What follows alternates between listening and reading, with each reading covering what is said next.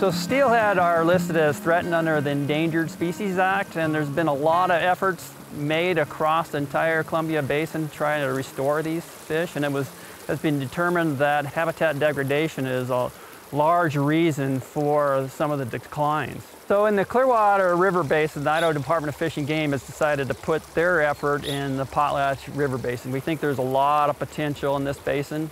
The Potlatch River flows into the Clearwater about 15 miles upstream for the mouth. Historically, the East Fork Potlatch River used to be very productive steelhead and even salmon stream. And the reason it was so productive is you had this stream that meandered through these forested landscapes. And due to past logging and grazing practices, now you have a landscape where the stream is channelized, much of the wood has been removed, and instead of a nice meandering stream that goes through a shaded timbered landscape, you have a straightened stream without a lot of streams and pools and not much shade. And so our focus now is to try to restore those historic components back into the watershed.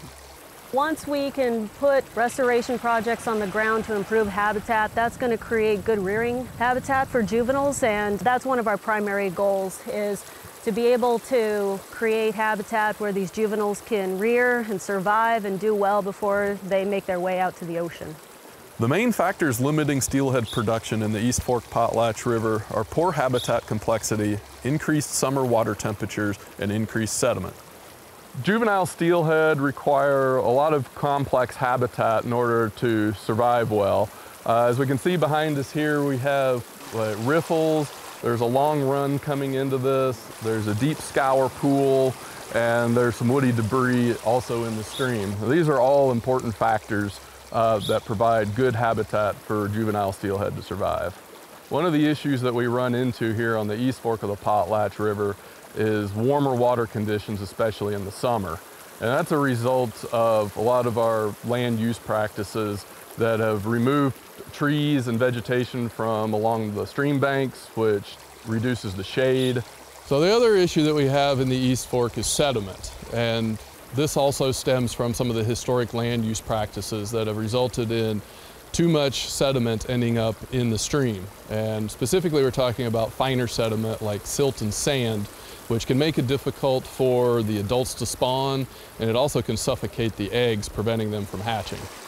Having cold, clean water is critical for all life stages of steelhead, and that's including the adults when they're spawning and for the young fish when they're rearing in the river, so that they can grow up bigger and healthier to help survive the trip to the ocean.